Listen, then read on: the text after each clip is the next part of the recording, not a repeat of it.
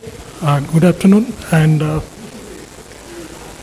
we are relatively new into this field, and we began our journey in 2009.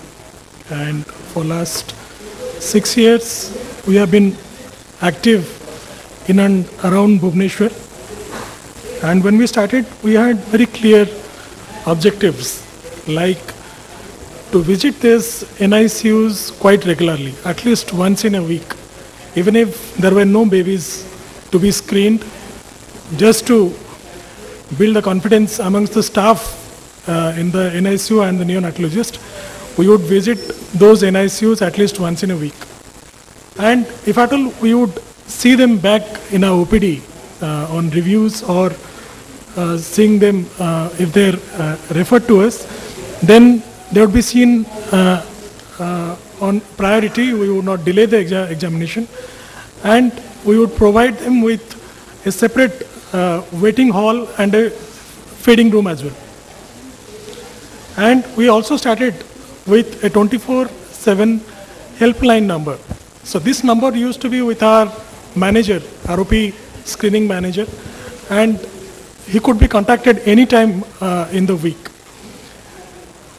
So in this process of screening in these last 6 years, if some of you are trying to begin the screening in your city, these are the lessons which I think would be helpful.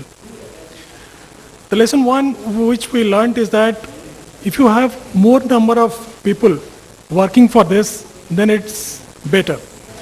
So me and Dr. Tapas, both of us are equally trained by the best in the world, and we have two separate teams. So when Tapas goes for screening to the NICUs, I am there back in the base to attend to the follow-up patients or the referred cases.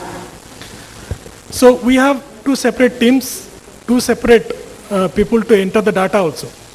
So that helps. That helps in not missing out these babies in any point of time. Lesson two that we learned is that maybe in the initial years of our screening, that neonatologists, they listen to their peer only.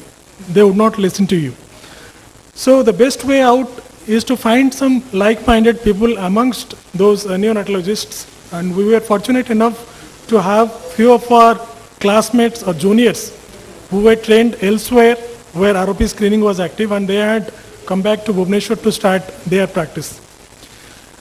What we would do, we would invite them for the ROP CMEs and make them speak to the neonatologists. Instead of us speaking to the neonatologists, making them speak was much more fruitful.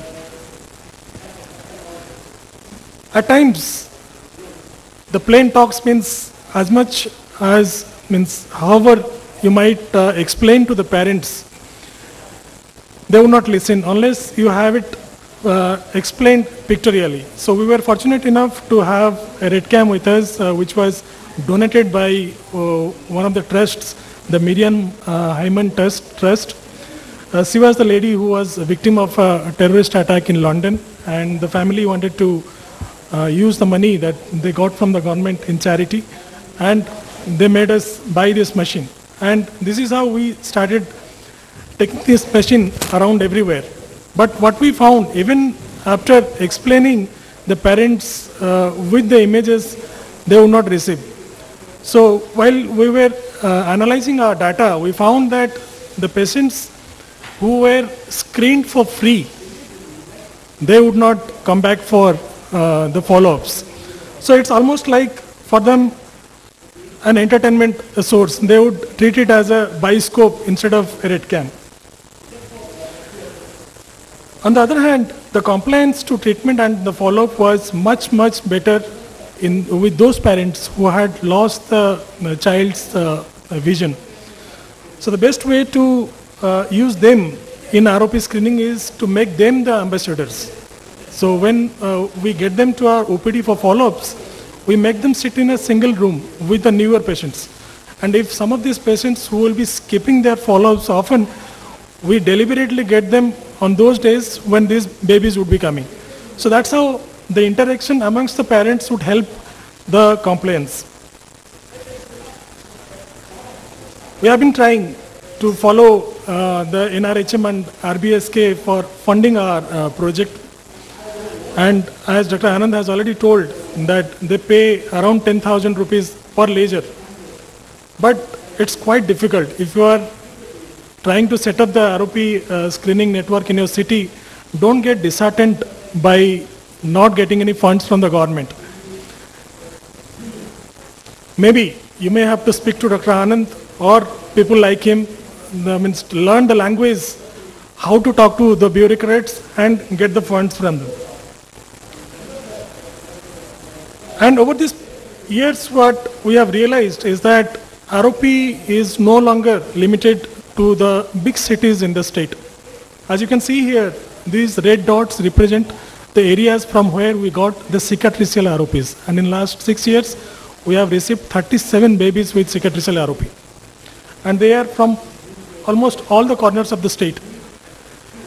And that poses a challenge for us to reach out and screen those areas which are not accessible.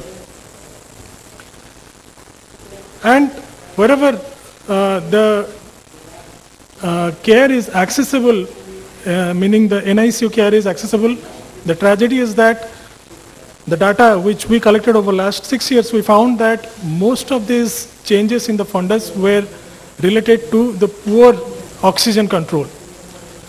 So one needs to speak to these neonatologists, not with authority, but persuade them, make them believe that whatever changes what we show them on the red cam are actually because of the poor oxygen control.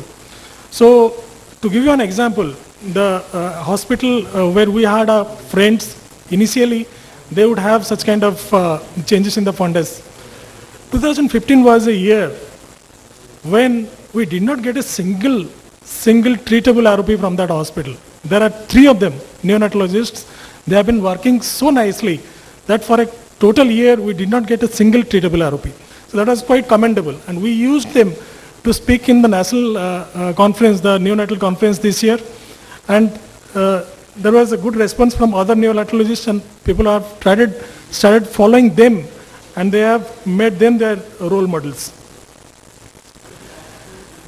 Whatever you do, you have to document it. And documentation is possible if you have people dedicated towards it. And right from the word go, you should have someone to capture this data. And that helps in getting grants or to approach prospective donors, and also with publications. Publications, please do include the neonatologists who are working with you. Encourage them to be a part of the study. So in this regard, we published last year about the reverse kangaroo method of examining the babies, and one of the neonatologists was also a co-author. Now he goes around in every other CME in the city and starts preaching about all this. So what is coming into it?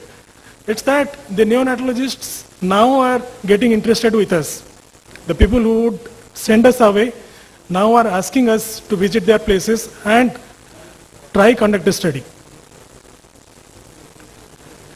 So the data which we collected over last 6 years, we find that the incidence of the disease or the treatable babies are no different from rest of the India. But the point here is that only 7% of these babies were treated. And amongst this treatment, 60% were free of cost. And we are surviving on the revenue of these only 40% of these babies. And if we calculate the balance sheet at the end of the year, it has never been that we have been on the negative side. Yes, we were neck to neck, but it is never on the negative side. You can earn money from screening, not from everyone, but the parents who can afford, you should always charge them.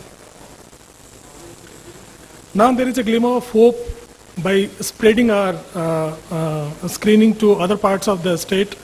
We are teaming up with the Queen Elizabeth Trust, and we are going to train 5 of the district hospital staff and the ophthalmologist there to screen ROP. Although we will be treating the babies, but most of the screening job will be done by them, and at the end of 3 years, they will be made to sustain it. They will be running the show, and we will be backing out. And I can tell you the lesson that will be learned maybe next year. Thank you.